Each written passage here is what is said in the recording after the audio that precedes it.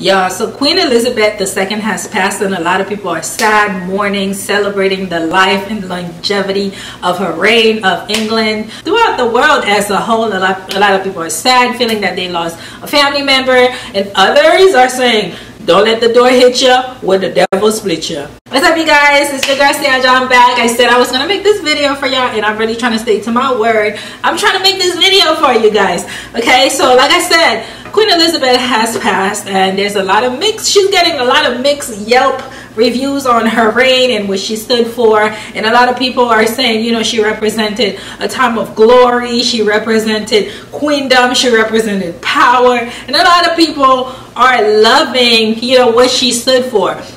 But let's be for real, are we gonna keep it a buck on this channel? Yes, every single time. Okay, so what we're not gonna do is pretend that this was not a murderous woman. Okay, Queen Elizabeth, what do you call it, what do you call it, the royals? Let's be clear, okay, they are colonizers. I know when we talk about colonizing, and when we talk about, you know, owning different country, Christopher Columbus and whatnot, we think history was a long time ago. It really wasn't. Okay, if you think even 3 generations back, may seem like maybe it was 150 years ago, and we're thinking that was so long ago. No, it wasn't. The reality is, Queen Elizabeth, the Brits and other countries have not only stolen from different countries, but they have murdered, raped, enslaved, and continue to do so till date. Don't believe me? Look up U.S. Virgin Islands or British Virgin Islands, Hawaii, Puerto Rico. But we're not talking about the U.S. today, right? Queen Elizabeth has, and her people have enslaved and murdered and stolen from people worldwide, and continue to, and wore her asp, wore those crowns and stolen jewels proudly. She was a thief, a liar, a scammer.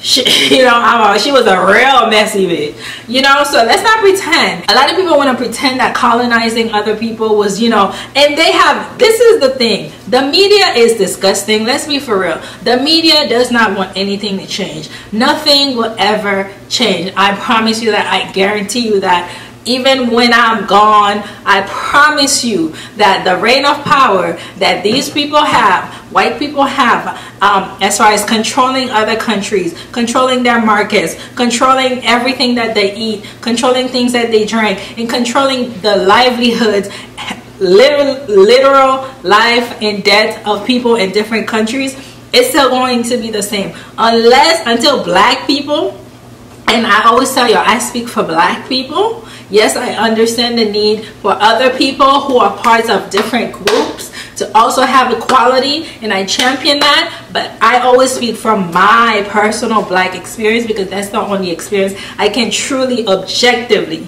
speak from. Yes, I may know of other people's hardships, but I have not experienced it to the level where I could possibly articulate it the way it should be. And I'm always going to support other groups who are doing their thing, but I will never speak for anybody, because unlike other people, I don't believe anybody is voiceless. They just need the platform. They just need the opportunity to speak for themselves. A lot of us were very powerful in our own rights, no matter the group we come from. And people want to convince other people, oh, we're speaking up for the voiceless. We're not voiceless. We just don't have a platform. Like I said, I'm only speaking on behalf of black people. I know how my country is. I know the reason I had to migrate from my country and move here is because of what was done to my country and continues to be done to our countries. So now, a lot of people are like, well, it wasn't Queen Elizabeth that did those things. It was her ancestors. To which I say, who do you think was supporting Queen Elizabeth? First of all, I don't even want to call her Queen Elizabeth. Who do you think was supporting Elizabeth II's lifestyle? Who do you think was feeding her? Do you think she was ashamed enough to say something, to say, hey, let's take a different course? I'm going to get to why her death is actually sad. Okay, do you think she ever took a stand to say, okay, let's change the course of our country, let's change the narrative, let's change the treatment or mistreatment of other people? No, she did not. She actively went to different countries and had people killed. This is not, I don't know why people think that this is something people are making up. This is something you read in the books that happened a long time ago. It didn't happen a long time ago. Barbados just decided, you know what, we want nothing to do with the monarch. A lot of people are saying also, not only is it not her fault, oh well, it's the responsibilities of the leaders of those countries to make sure they do something worthwhile and not allow other outsiders to come in.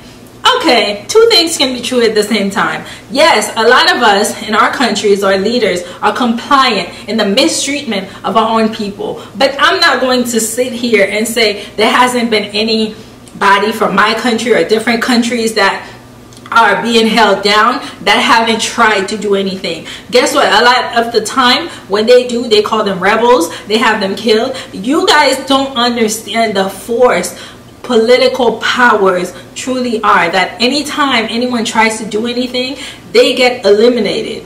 They get you know, I remember, let me give you a simple example.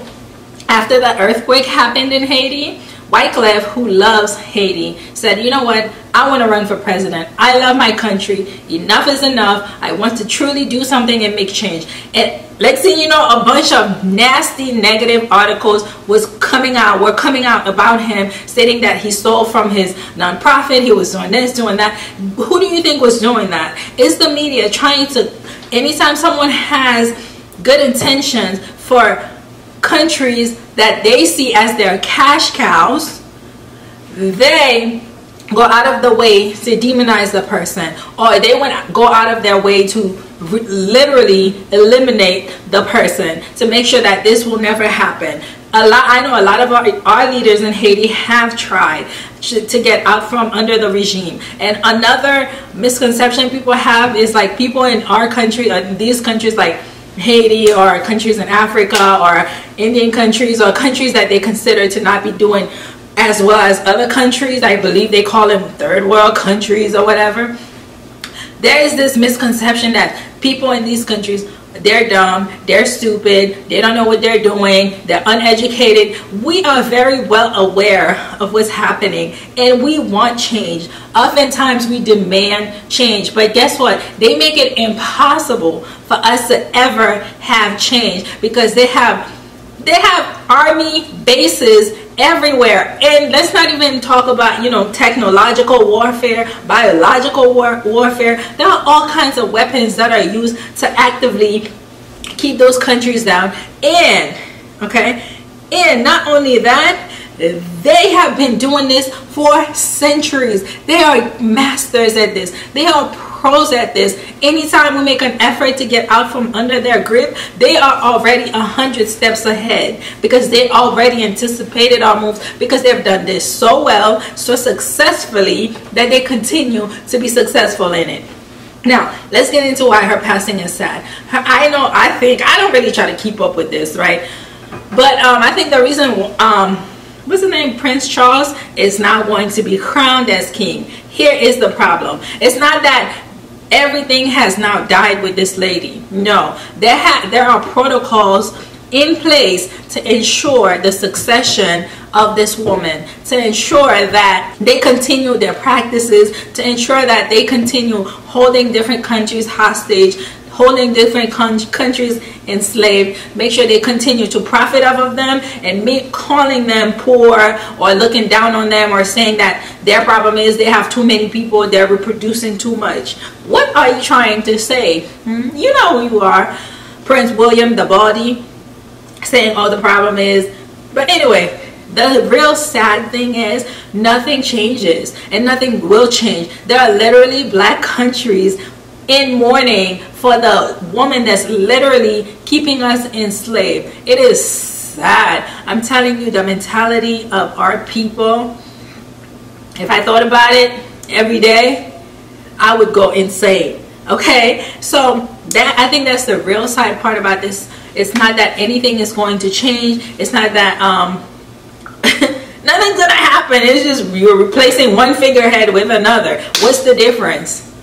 And a lot of people like to believe the monarch, they're not racist. There are people who believe that during the time of slavery that their great-great-grandmas weren't racist. That doesn't make it true. Okay, so y'all can go on with that. But anyway, the real tragedy is that nothing is going to change unless something changes. Nothing is going to change. So I know a lot of people are, you know, happy and celebrate, as you should. You know, the devil has called her home and she's about to do her work underground. So we might see a bit more volcanoes because, you know, she's over there really working. She's a pro at this. But the real tragedy is that colonialism still exists.